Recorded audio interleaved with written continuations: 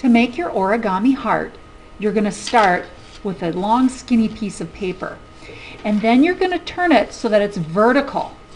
And you grab it at the bottom, and you're going to bring the bottom up to the top, and I'm going to match up the corners.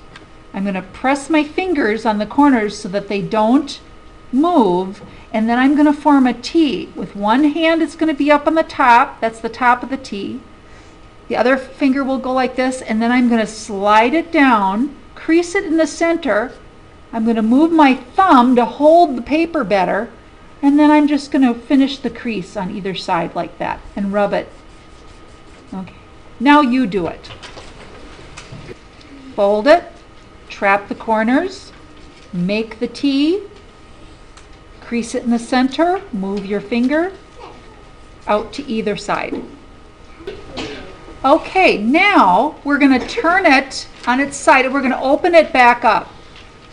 Now I'm going to take a marker and draw a line where the fold is so that you can see it better on the video.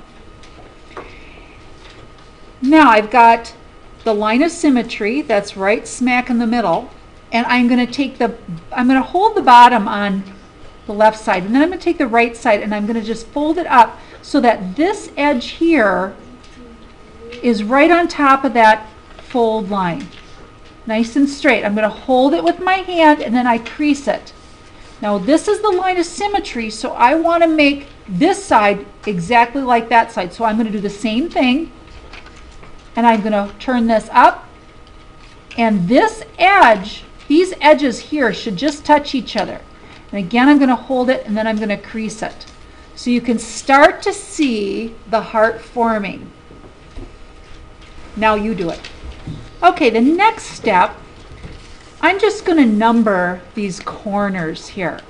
I'm going to put 1, 2, 3, and 4. Now you won't do that on yours, but this will just help us to see all the corners. What you're going to do is you're going to fold little triangles underneath, because by folding these little triangles, that's going to make the lobes of the heart rounded. And so what we do is you just tuck that under. You leave a little bit of space that's flat right up there, and tuck the other side. So I tucked the corner number 1 and 2 under, and you can see how that sort of rounds out the heart. And then you're going to tuck corner number 3, and you're going to tuck corner number 4.